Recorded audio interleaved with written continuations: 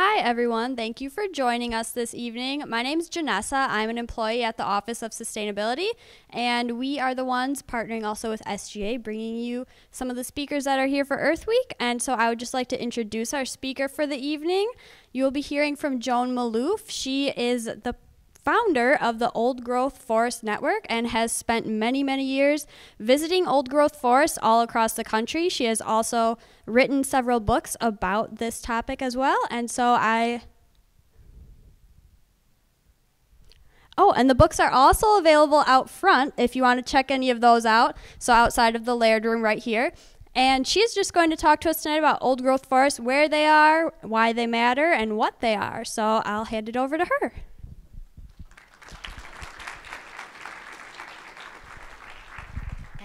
Thank you, Jeanette. Okay, happy Earth Day, everyone. This is my first time to Stevens Point, and every time you travel, you go somewhere new and you learn new things. And what I learned here at Stevens Point is that there's such a thing as snow tanning. On a beautiful day like today when there's still snow on the ground and the sky is blue and the sun is shining. So hope you all got to participate in that at some point today. Enjoy the beautiful weather. I'm going to move this here.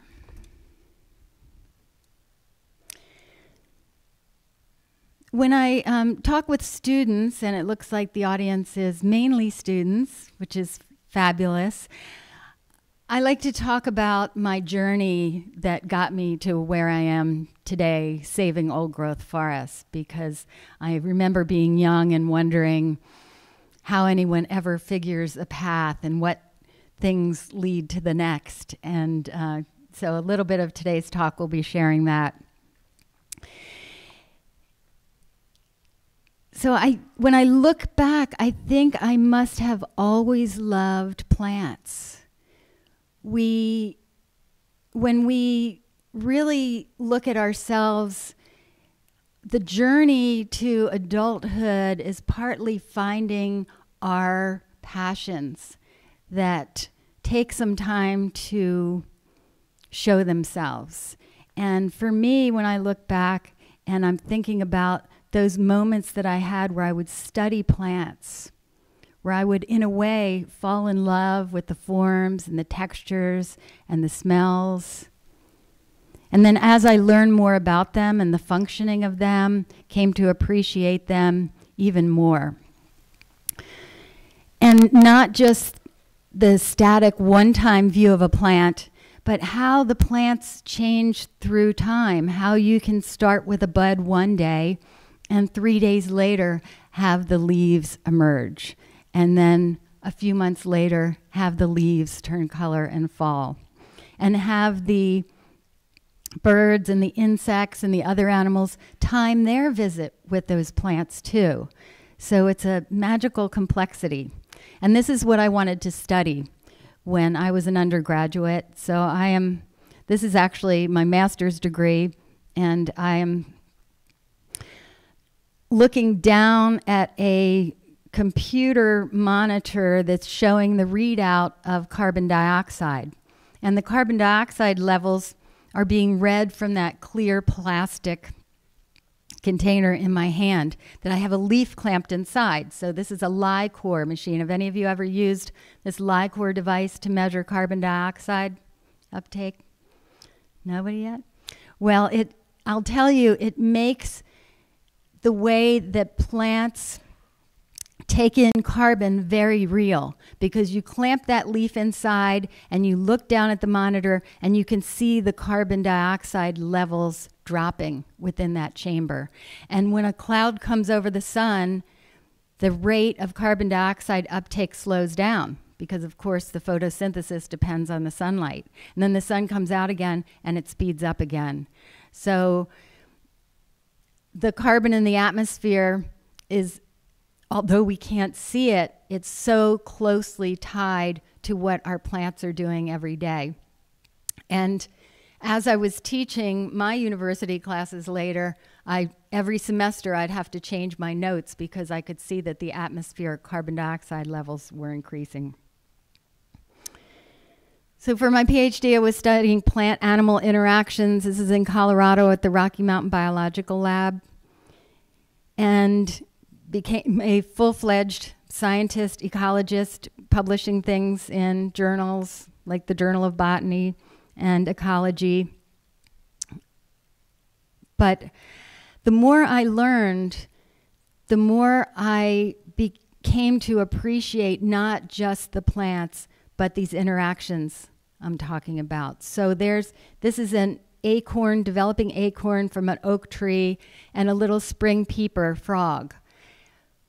But if it weren't for those trees creating that habitat that's protecting that vernal pool, there would be no spring peeper there. And if there were no spring peeper there, there would be fewer or none of the salamanders that are in that pool. And if there were none of those salamanders, there would be none of the XYZ. You know, you keep going and going, everything relying on everything else. Across the street from my home, not in my backyard, but across the street, was this forest that had regrown. And this forest was only about 70 years old. This is in Maryland. So you could say this is nothing special. This had been a cleared agricultural field at one time. But the field was abandoned around the 1920s.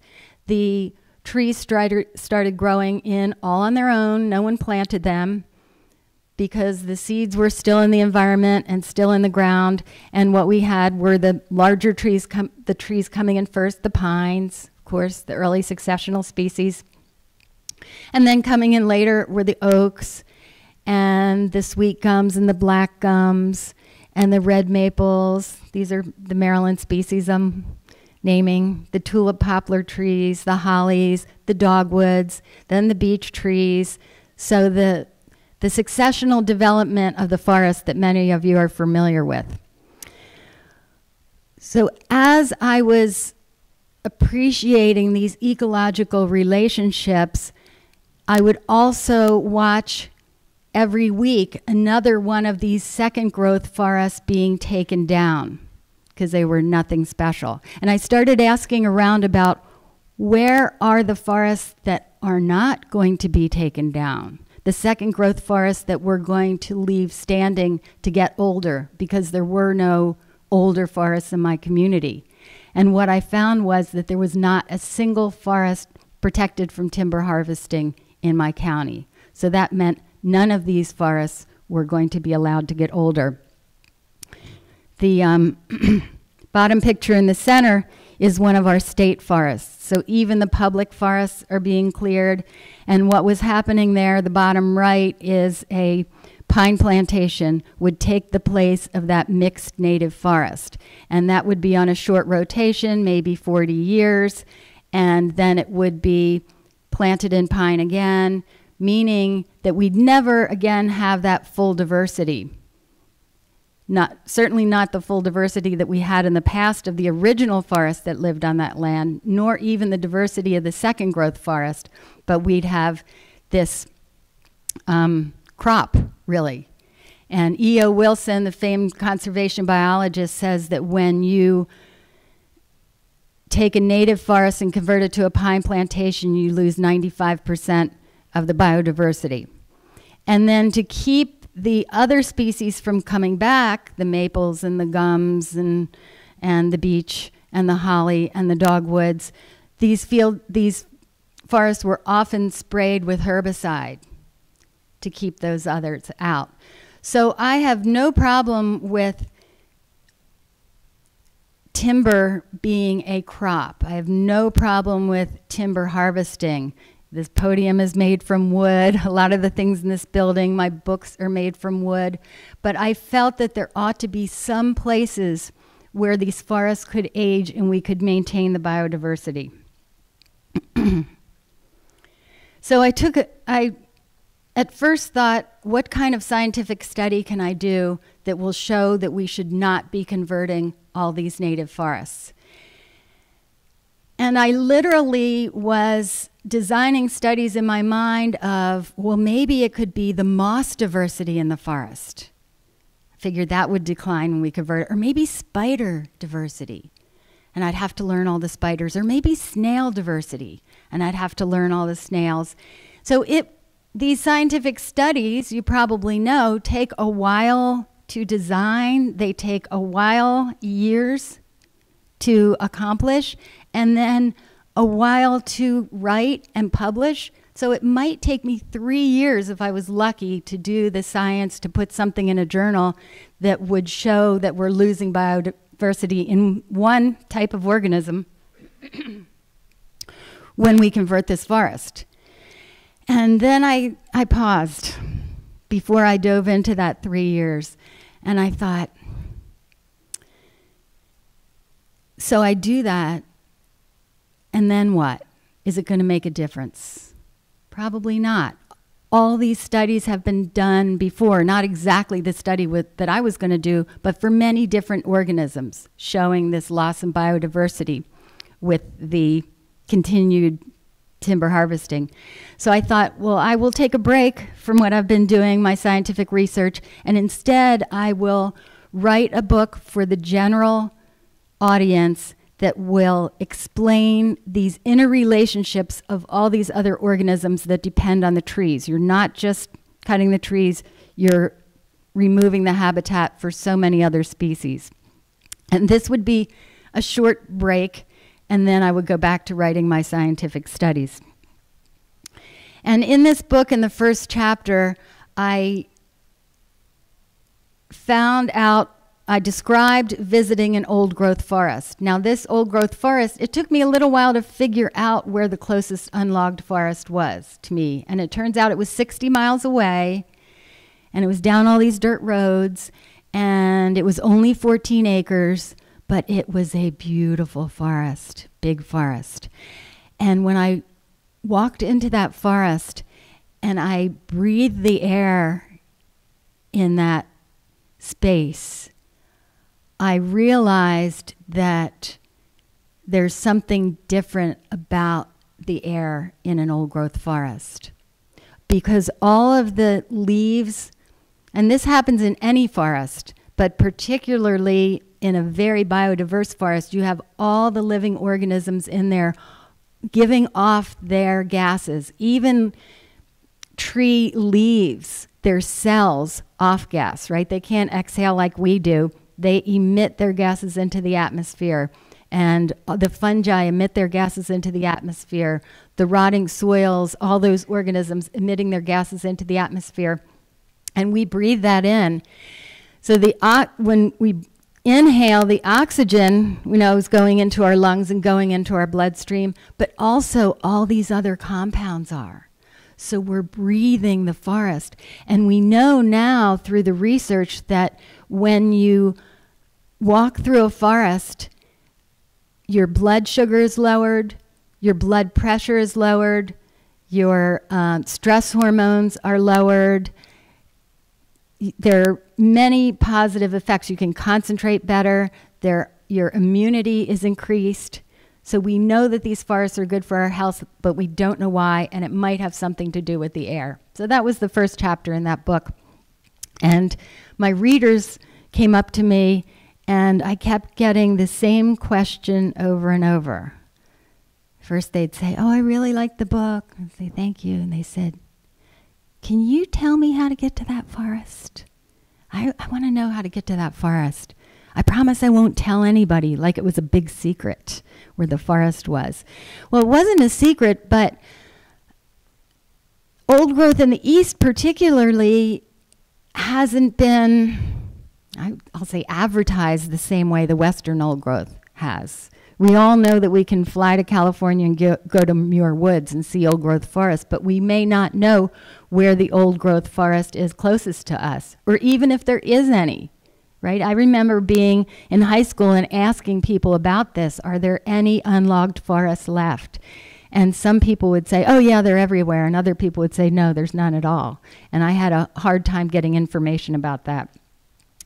So by this response, I knew that people wanted to visit the old growth forest, but they didn't know how to get there. And so I decided I would write another book. And this one would be a visit to an old-growth forest in each of the 26 eastern states. So all the states east of the Mississippi, I would visit one old-growth forest, tell folks exactly how to get there and what I found when I got there. Because I wanted people to know that there still was some old-growth forest left in the east. Not much, but it's still there. So this is a travel book of sorts. And during the research for that book, I learned the true state of our original forests. So the graphs I'm showing you now, I'm going to show you 3, and they were done in 1925 by the first head of the U.S. Forest Service, Greeley. We have another former head of the U.S. Forest Service here with us tonight, Mike Dumbeck. So this was his graph of where the original forests are on the American continent. The black, of course, forests, and the white are the places where forests can't grow in our country because of prairie or desert, things like that.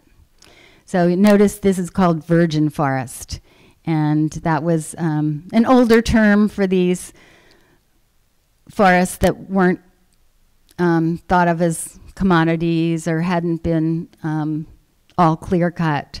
And this was his estimate from 1620. But of course, not every single acre in this black area was big old trees, because of course there were native people living here at the time, and they had cleared some areas for their villages and their crops, and they were influencing the forest somewhat with their burn managements. And there was also the normal disturbances that happen to forests, the blowdowns, the forest fires, tornadoes, things like that. But estimates are that little over half of the forest was the big old growth. But with the European settlement, those original forests started being taken for export, a lot of them, to other nations that had already cut their trees, and also used internally for so many reasons, for everything. We'll look at a little bit of that. And also sometimes just cleared and burned to create field areas. And by 1920, remember these graphs were made in 1925, this was the extent of the old growth forest. And we have continued to lose our original forest since then. And note that by this time, there was also logging happening out west. And I learned about what the forests looked like before, forests that we will not be able to see anymore, like the chestnut forests and the tulip poplar, you know, the chestnut blight got the chestnuts. You see those humans in there and how small they are. And I learned about the history of the removal of those forests. So this is the white pines in the 1800s, and originally removed with animal labor, and then with the development of industry, with the railroads, the cutting sped up. This is a white pine from Michigan. This is 1926 photo from Pennsylvania.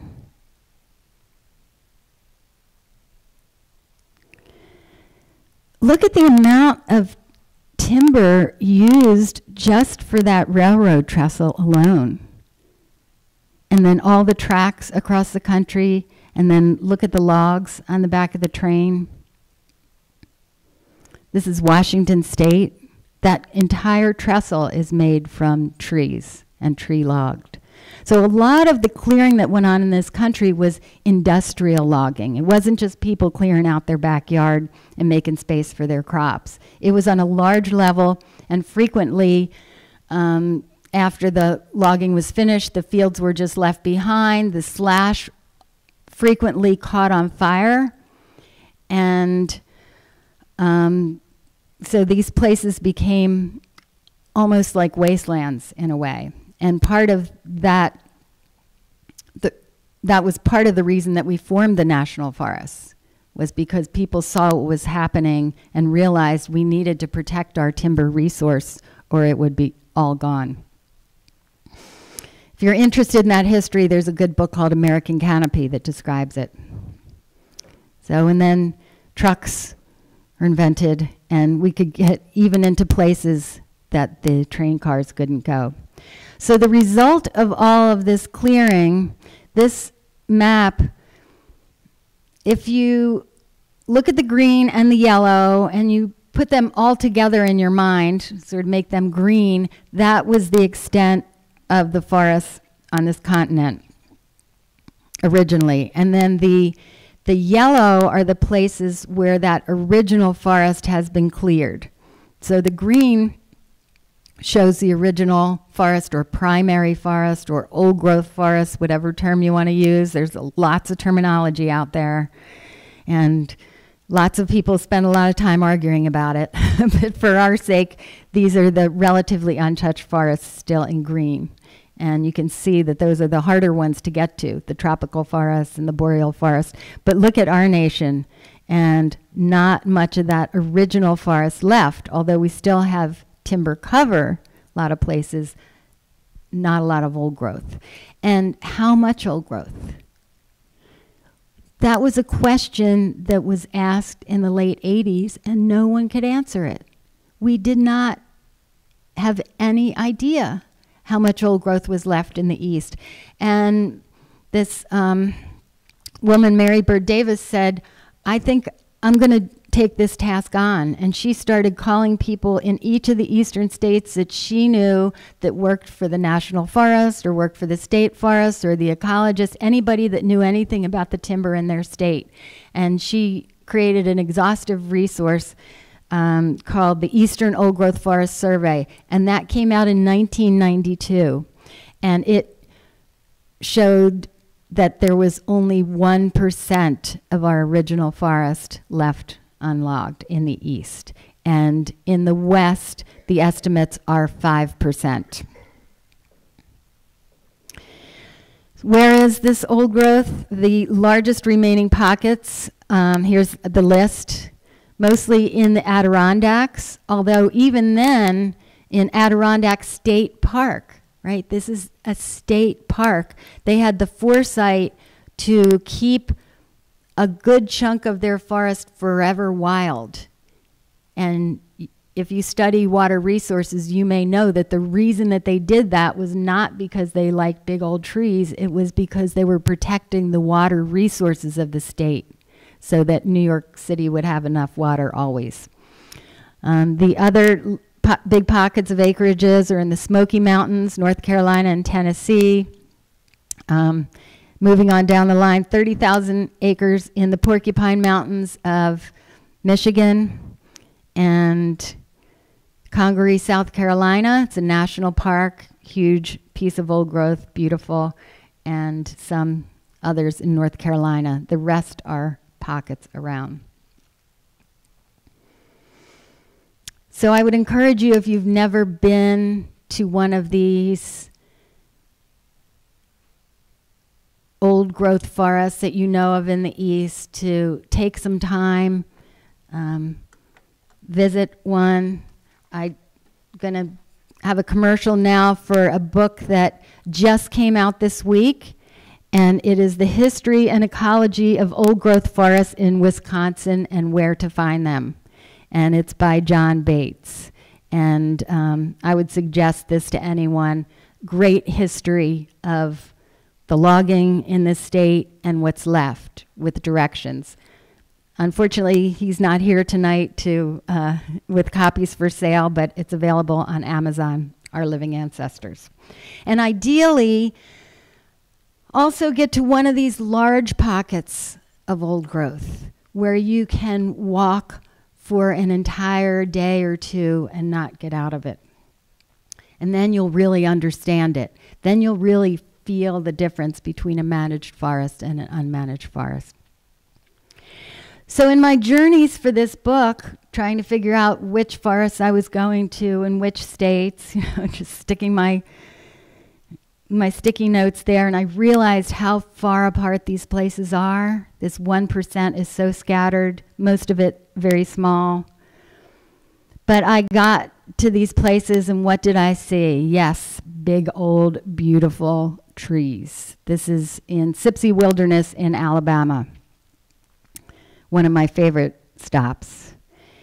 And I learned to be able to estimate the age of a tree not from the trunk diameter, which isn't the most useful way to tell the age. The most useful way is really looking up at the canopy in the crown. And if you see these wide branches that look kind of misshapen and kind of gnarly, instead of thin, beautiful, up-reaching branches, you have these fat ones that are twisting all over the place. That tells me that that's an old tree. Here's another example of that. So the trunk might not even look that hugely wide, but you look at a crown like that and you know you're looking at an old growth. So this tree could easily be 326 years old. So if you listen sometimes to just forest management proponents, they'll talk about trees starting to go into decline after 90 years or 120 years. But I've seen many, many, many trees with my own eyes that live hundreds and hundreds of years.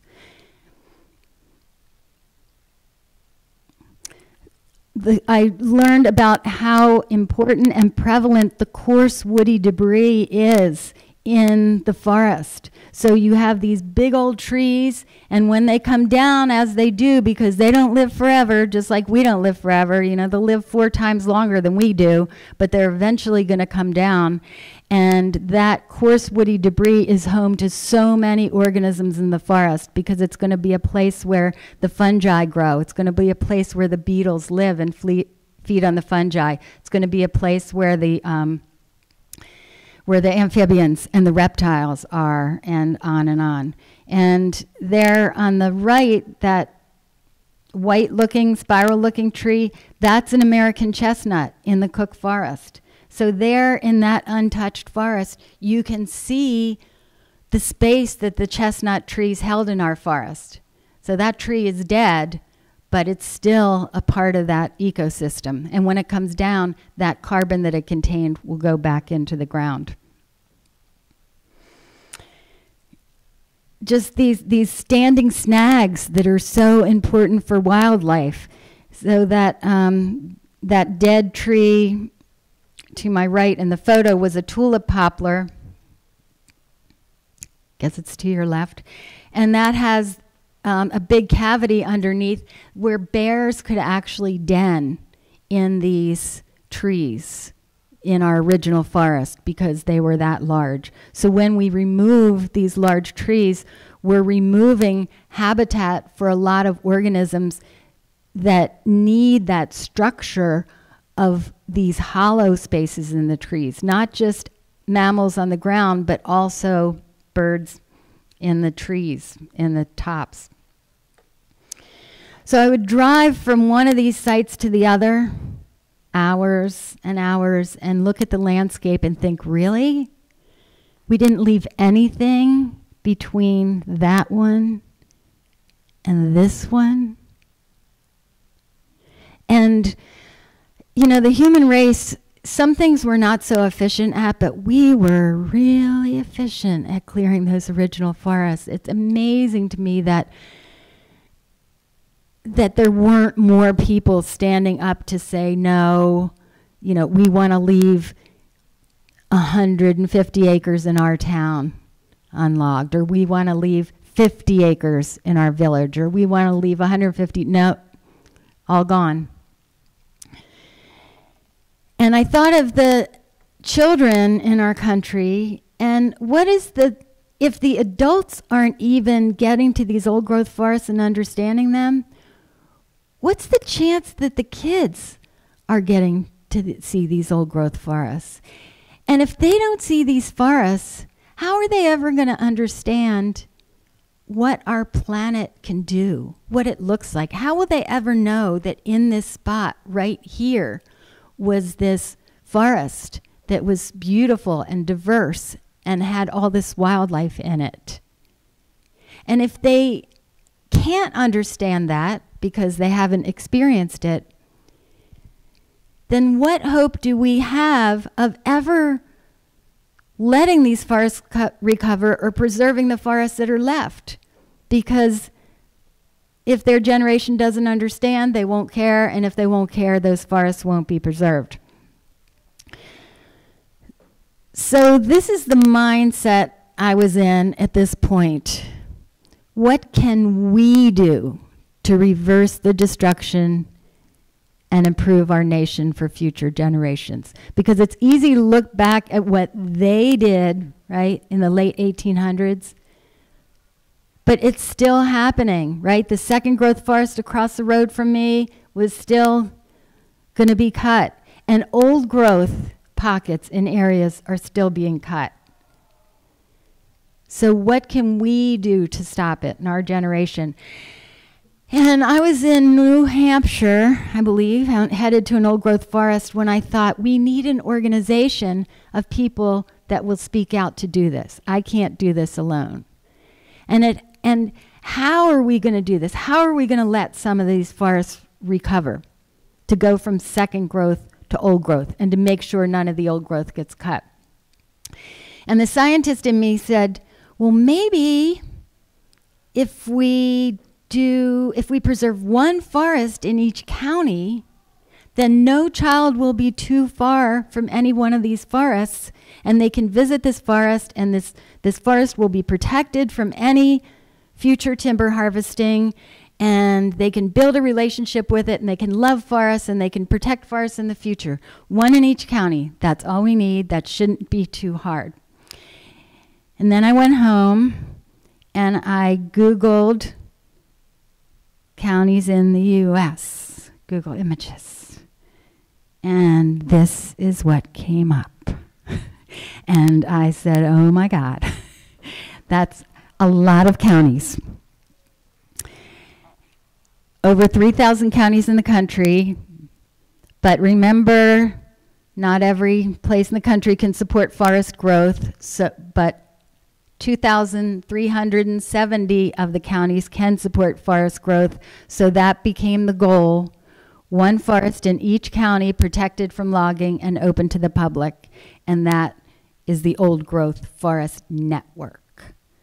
That at some point in the future, there will be a protected forest that you know of somewhere near you and the next generations afterwards. And together, we're going to protect that network and make sure those forests stand. And called it the Old Growth Forest Network, right? And I knew that I could not do that alone. And I didn't have the financial resources to do it myself, so I was going to need some support so I could live. So that means a nonprofit organization needed to be formed, a 501c3, which we did in the beginning of 2012.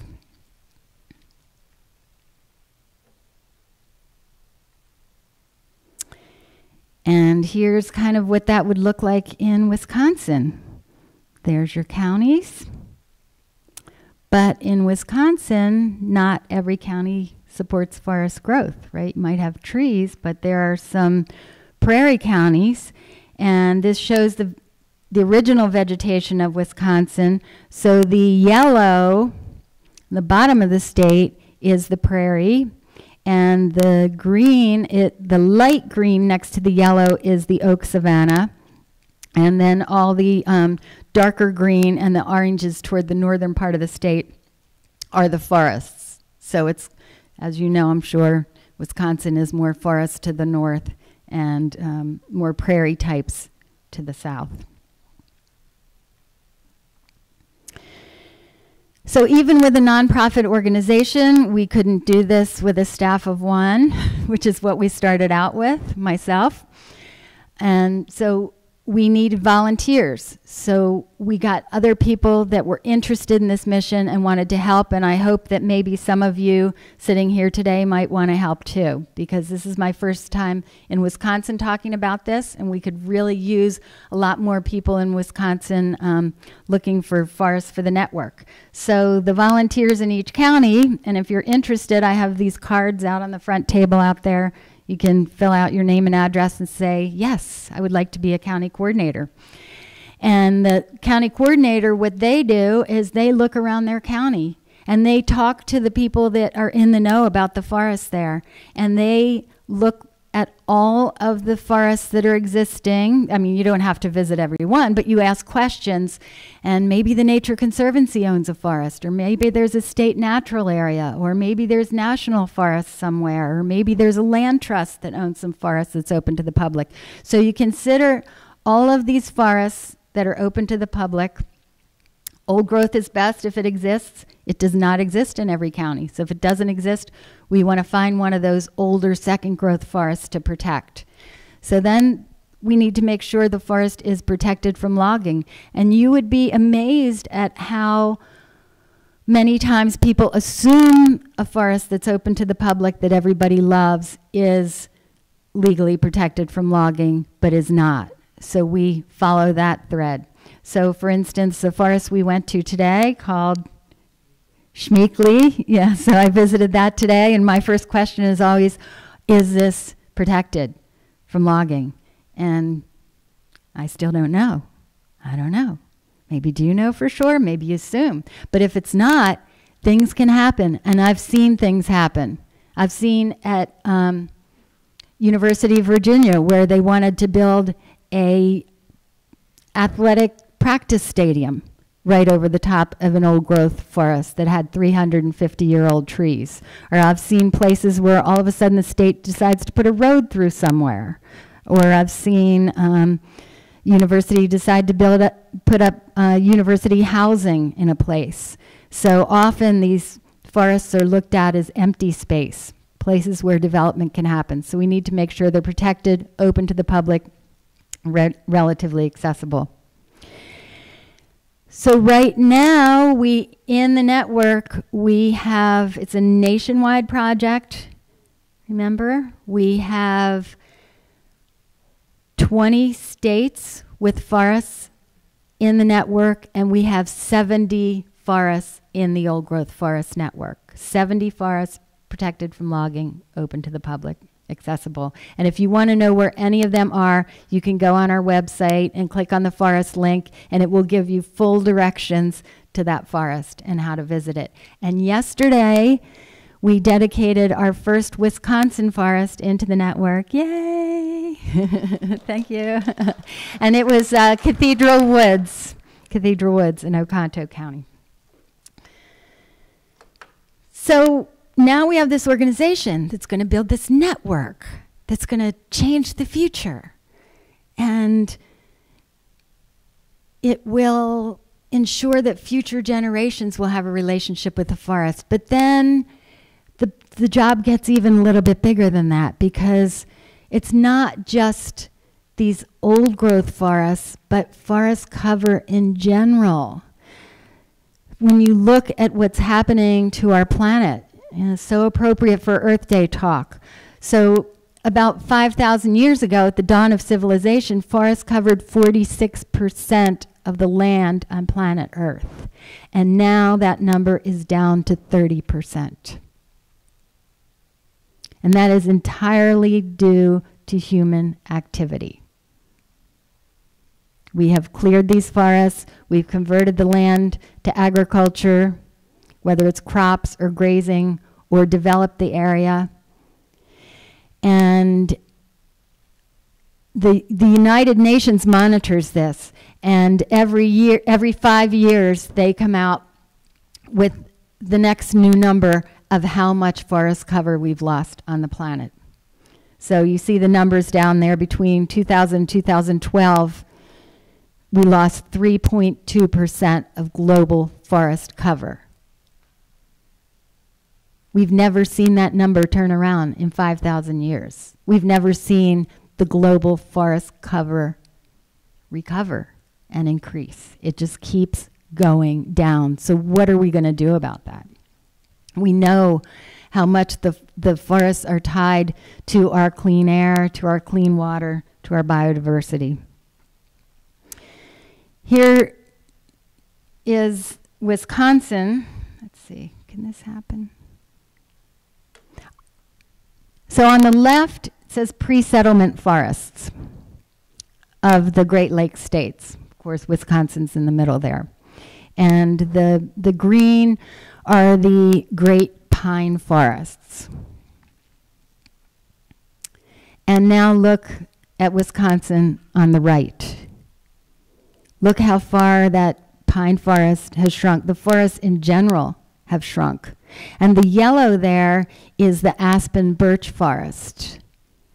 And the reason that that forest type is increasing is because we removed the pines and hemlocks, and now we have this early successional forest in there that we're keeping early successional forest because we keep harvesting that aspen and birch, mostly for pulp. So how much further is this going to go? And if there are older native forests, should we speak out to protect them?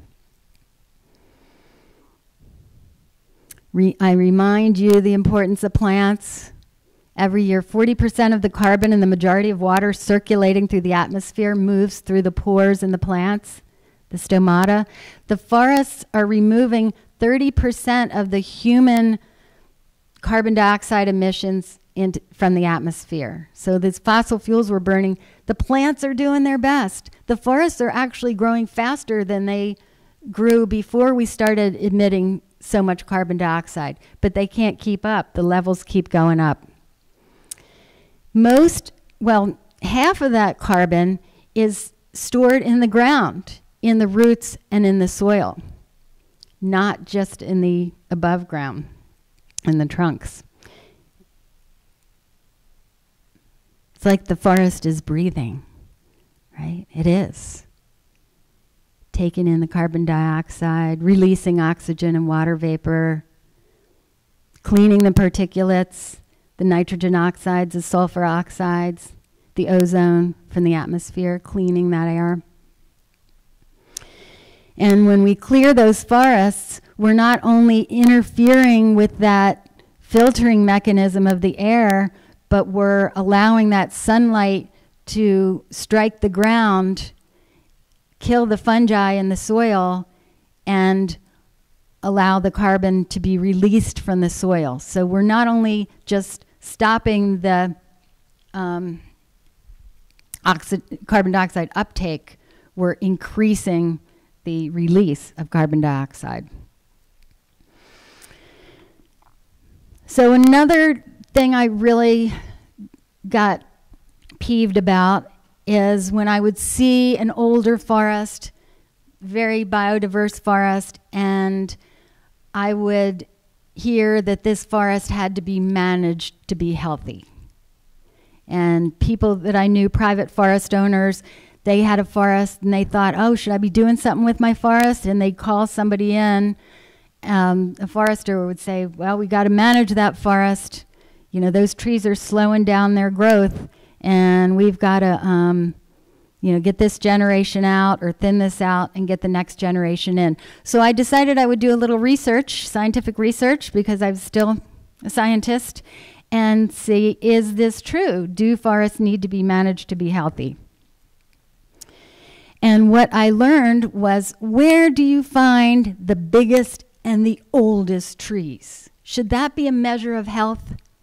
I think it would be. And I found the biggest and the oldest trees are in unmanaged forests. And we also know now that those big old trees remove the most carbon. We used to think that the trees got big and old and they slowed their growth and they're not taking in much carbon, and it's better to cut those down and put in the young, fast-growing trees, and they're going to absorb the most carbon. That, in the last 8 years, has been found to be untrue. What happens is those big old trees put on way more. They put on the weight of an average sized tree in 1 year. They're doing all their growth in the top on those big limbs we were talking about. So if you core the trunk, the rings won't look very wide, and so you'll think, oh, the growth is slow because those rings aren't wide.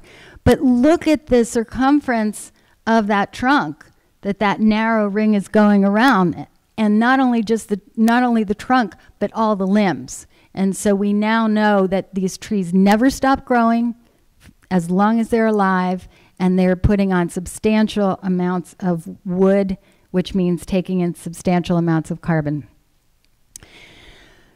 So I dove into the literature, and anybody who studied anything comparing old growth to managed forests, what did they find?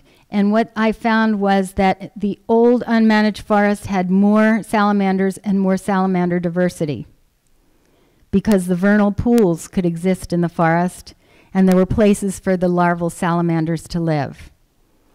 I found that some insect species are only found in the older native forests. That means if you take that forest down, those insect species are going to become extinct in that area. Some snail species only found in older forests. This little snail is found only in old growth forests. We did not know this 5 years ago. This was a master's degree student that just decided that he was going to compare the snail populations in the old growth forest to the managed forest. Many bird species do better in the older forests. These are the ones I was talking about that need the cavities. They need the big curling bark. Yes, there are some types of birds that do better in early successional, but we've got plenty of that around now, and not as much of the older forest. There are more lichen species in the older native forests, including these tiny little things I'd never even heard about before, these calicoid lichens. And the older the forest is, the more of those calicoid lichen species you will have in that forest. More wildflower plant diversity in the older forest. Often we see these forests cut and we're told, oh, well, they'll recover. But we have never seen full recovery of herbaceous plant diversity after a forest has been managed or timbered. Even after hundreds of years, the full herbaceous plant diversity does not come back. And this graph just kind of, you can squint in your eyes, and on the left is the old growth forest, and on the right is the second growth forest. These are a lot of different plant species, and you can see both the numbers and the variety are higher in the old growth. Moss species, same thing. Older forest, more moss species. More mushroom species in older native forests. So if you like mushroom diversity, that's where you're going to find them. And we're just learning now about the ways that the trees communicate to each other through this mycelial network, connecting their roots. So this is Suzanne Simard's work in British Columbia. How many of you are familiar with her and her work? You guys got to read some more. Listen to her TED Talk on YouTube. These circles represent Douglas fir trees. The darker the green, the older the tree. And the black represents these fungal species, fungal genets, really, connecting these trees. So the older a tree is, the more connected it's going to be with the other trees in that forest. And they can move not only nutrients along this mycelial network, they can move chemicals that communicate so that one tree can, in a way, share information with another tree that will then change its chemistry in response. We're just learning this stuff. So all of that summarized, I say the healthiest forest is an unmanaged forest that's just left alone. Now, of course, yes, maybe we can't leave them all alone. We need some places that the forests are crops, but we should be definitely leaving more of them alone if we care about biodiversity. So this graph here is called the Living Planet Index, done by the World Wildlife Fund. And they said there should be some way to measure global biodiversity. How can we do that? And so they developed a program where they would interview different scientists and say, how is your organism doing this year? Like if you're studying snails of a certain kind. Are they increasing? Are they decreasing? Are there more? Are there less?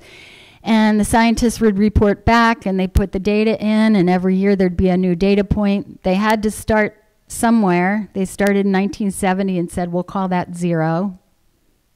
You know, meaning, or 1 here in this graph, meaning this is our baseline. And our biodiversity has been decreasing since then. Why is biodiversity decreasing? Well, because habitat is decreasing. So when we disturb these native places. Why does that matter? Got one of these, right? Got one of these. We're sharing it. And we are reducing its complexity, reducing its beauty in my eyes. And we are a part of that biodiversity complex. And so we're pulling out those Jenga pieces underneath, and it's eventually going to affect us. It already has. So what do we do about that? Easy, from my point of view. You know, I'm speaking for the trees. I say we need to retain some of these older native forests, and we need to build a community of people who care about them, right? It's not enough just to save the forest, because without us caring about them, those forests are going to go away. I mean, think about in that past, in the 1800s, think if there was a community of people who really cared about saving more of that old growth. We'd have more of it now. So it's our turn. We've got to try it now. And not just the forests, but I want you to think of the thing that you want to speak for. You know, maybe you're the salamander advocate, and you need to speak for them. They can't vote. They can't get up here on the podium. They can't write books. Or maybe you're the, you know, the red bat advocate or whatever. We all need to speak for these species and advocate for them if we're going to keep a living, healthy planet. And that is my Earth Day message. Thank you.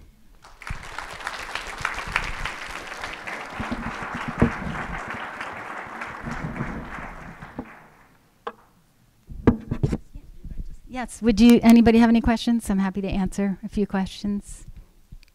Or, yes? How do you feel about the management of invasive species in the forest? The question, how do I feel about the management of invasive species in the forest? Excellent question.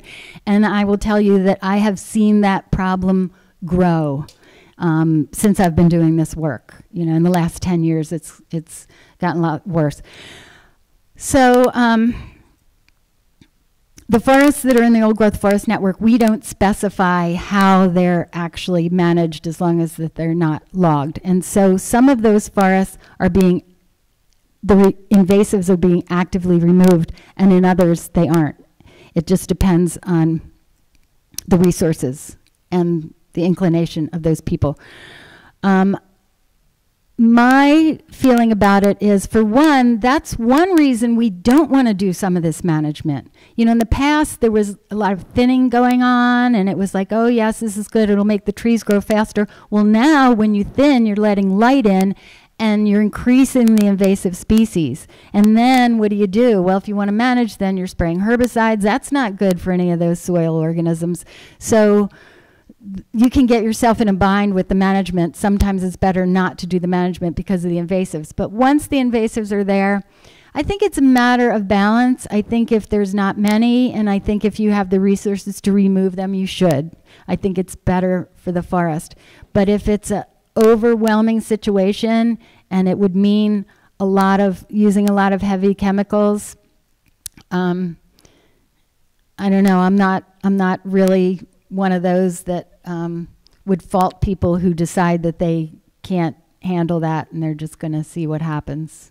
Yeah, I think it's going to be interesting to see what happens in some cases. Any other questions? Yes. Are there any similarities between the old-growth forests? Like, what do they have in common? Yeah. And I assume that's Right. because of their The similarities between the old-growth forests, meaning why they're there or how they look, or how they came to be there. Oh, okay. It's not necessarily because they're in the middle of nowhere. I had always heard because they were on, the topography was really rugged, or there were mistakes in surveying. I'd heard things like that, and there is some of that. But more often, it just happened to be a particular family that really loved that forest and was dedicated to protecting that, and for more than one generation. And then eventually those forests got somehow handed off, sold to another organization, agency like the state or like the Nature Conservancy, something like that. So the forest that I just dedicated in Wisconsin, it was in an area, this family moved there. The husband was in charge of the logging operations of the whole large area, and logging was happening, and railroads were going in, and the trees were coming down. And this man's wife, Mrs. Holt, she would bring her children to the forest every Sunday, and they'd recreate, and she'd read them stories in the forest, Bible stories or other stories. And she said to her husband, "You will not log that forest." And he didn't. And that family held on to that piece of forest for 3 generations until they made sure that it was handed off to the, become part of the national forest and as a state natural area in the national forest. So a lot of forests are protected by individuals. And that's another point. The government is not necessarily doing this work. So it's more up to us, more up to the people. So if you do have the resources, you have the money, you can buy a forest and protect it, that's great too. Okay, maybe more. Okay, I think that's good. Oh yeah, Chris. So when you wrote Among the Ancients, so Joan's second book was called Among the Ancients, and that's the book where she traveled around to 26 eastern states.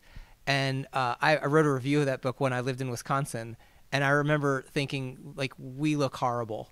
Right, your impression of Wisconsin was there's like 1 or 2 old trees. So I'm just curious, like, what your assessment is today now that you've sort of learned more. And I would like an honest, like don't soft sell it because we're in Wisconsin. Tell me the truth. How are we doing? All right, I'll tell you the truth. It's pretty sad, isn't it? I mean, it's sad a lot of places, but it's pretty sad here too. It's really sad when you look at these giant old white pines that you had, especially, and the big hemlocks. I mean, that's what I saw when I went to Cathedral Woods. I saw what the majority of this state did look like. And now when I ride around, I'm not seeing any of that. So it feels kind of bleak to me. But one hopeful point is I think your state natural areas program is pretty active.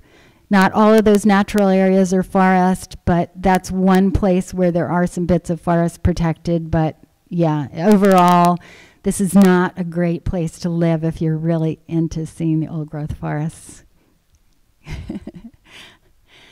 Okay, yeah, so I'm happy to sign any books out there and to remind you to join the network of people who care about forests, and thank all the wonderful people, Chris especially, and the sustainability group here, and who has invited me and welcomed me. So thank you.